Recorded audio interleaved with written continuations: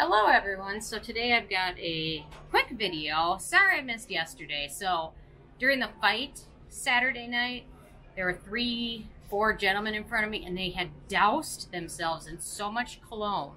I ended up with getting a migraine right after the fight was done, and they were covered in it. And it was the same thing, and it was like overwhelming. I don't even know what to say. I almost thought that's like almost like a security issue. But I didn't call 911. But anyway, so that's why I didn't do a video yesterday, because I had a migraine going off and on. But today I'm doing much better. So anyway, I thought I'd bring you a video, kind of fun. You guys liked it last time, of products I'm not going to buy, and then a few new products that I am excited about. So let me start with products I'm probably not going to buy. And the first one is one I was really interested in, the Mamonde Red Energy Serum.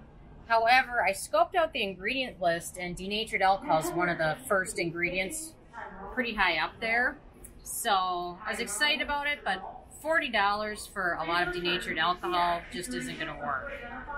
So the next product is, I was really excited about this one, the new Smashbox Vitamin C Primer. This one just has a lot of fragrant oils in it. So Smashbox generally does a good job with their primers. And when I saw vitamin C in there, I was excited. But then after checking out the ingredients, I decided, you know what, this just isn't the primer for me. I'll check out their next one that they come up with. So definitely not picking that one up. The Lancome Hydrogen Anti-Stress Moisturizer. Actually, I checked this one out in the store. They had it at the Vegas location. And looks nice. The price isn't ridiculous. But then once I did a small test on my hand, the scent of that again started to bring back those migraine triggers. So definitely not going to buy that one.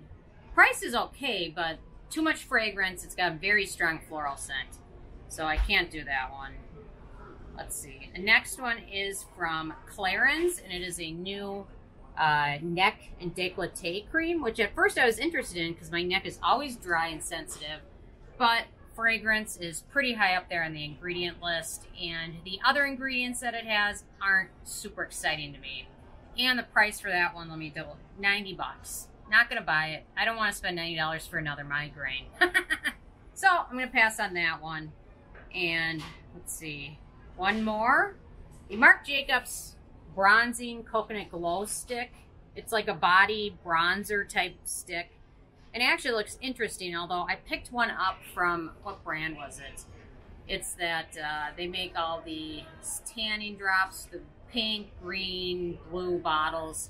And I tried one of their bronzing sticks, and it just didn't apply evenly, and it looked kind of cakey. So decided I'm not going to pick that one up from Marc Jacobs. I'll wait for their next one to come out. But a few products I'm excited about, I just wrote a quick list out, are the new Inkey List products. They came out with, I think, 4 or 5 new products: an oat cleansing balm, a peptide moisturizer, a retinol eye cream.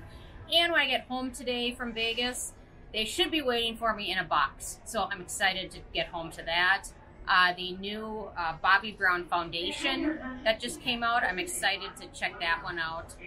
Can't wait to pick that one out. Biossance is coming out with a new sunscreen. I'm absolutely going to be checking that out. I'm always on the search for a good sunscreen. First Aid Beauty came out with a new sunscreen as well, so I ordered that one. So hopefully that'll come soon this week as well. And Sephora has another new brand called Prima. They make CBD products, so I'll be checking those out as well. So anyway, those are my quick ups and downs for the week. So I'm interested if you're picking anything up or not picking anything up. So leave a comment. I love hearing from you guys, and I will see you back tomorrow with my more regular videos. So thank you guys.